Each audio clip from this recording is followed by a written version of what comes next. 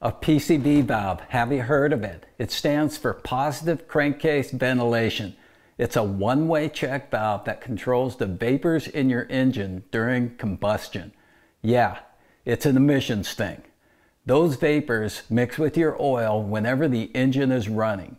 This causes sludge to build up over time, and sludge can cause your PCV valve to stick, plug, or restrict flow.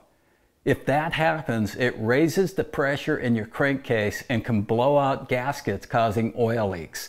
It can also cause drivability issues. This is a serviceable item that you can do yourself.